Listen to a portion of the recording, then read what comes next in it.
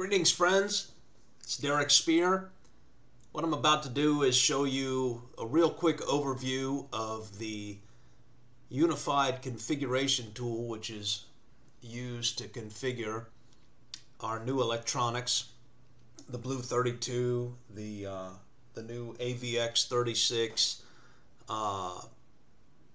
You can also use it on the PSX, which hasn't come out yet, and we may have a couple more that are up our sleeves that you'll also use this for.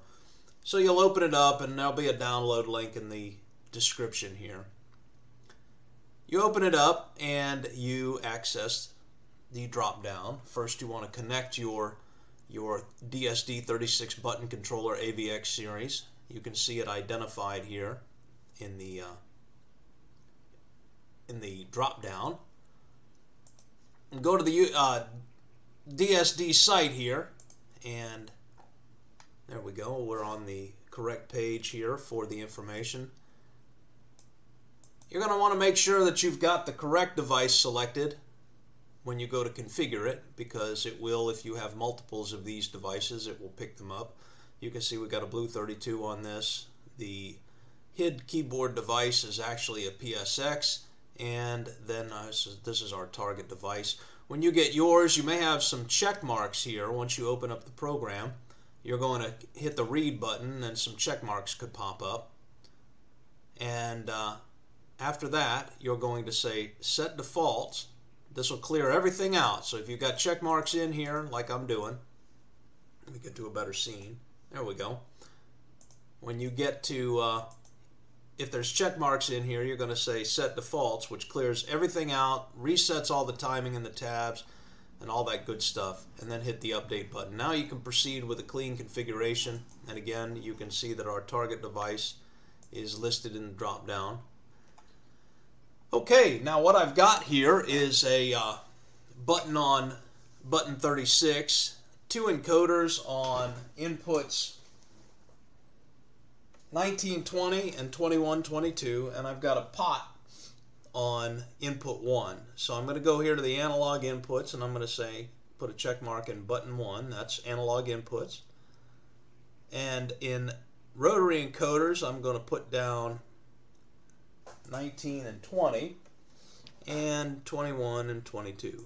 There we go. And I'm also going to say 36, you don't need to worry about it if it's a regular old button. It works just like everything else. And now we're going to say update. Now we can go to the button test menu.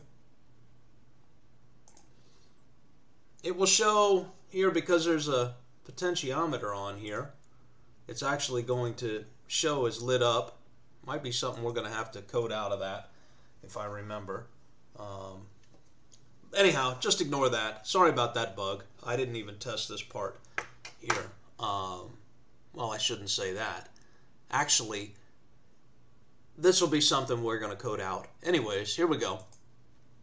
We'll go to button test and check and make sure everything's configured properly. Let's actuate our potential encoders.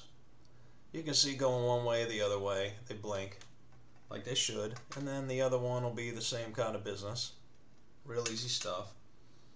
And the push button here, you can see the hat switch going on hat 1, and as you have other buttons here, they'll actually be connected and show up as the hat. Hat 2 is unused for now. There may be new features we unlock or include later. Here's your access connection. Go here and we can see the pot working and doing what pots do. You can go to the minimum and maximum value and scale or restrict the range and scale it back up over the 12 bits. And you can also invert the output if you want to do that. Once you hit the update button, you can see, there we go. And then you can change that. Pretty easy stuff. Let's change that back. Go to the advanced tab. Again, your values for your debounce, analog filtering, encoder, press time, rotary switch press time, etc. Easy stuff. Firmware update, you don't need to worry about that. And let's see, keyboard doesn't apply. So there you have it. Good stuff. This is a new device that the 36 button controller happens to be. It allows for up to 36 buttons directly connected and up to 8 analog inputs. Those will use a button connection, by the way. I don't think I've stressed it enough.